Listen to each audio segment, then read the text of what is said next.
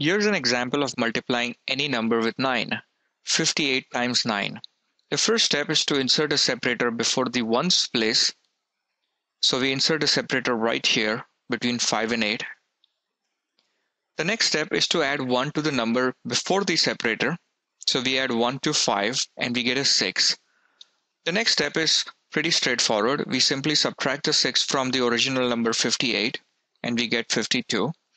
52 becomes the left-hand side of the answer.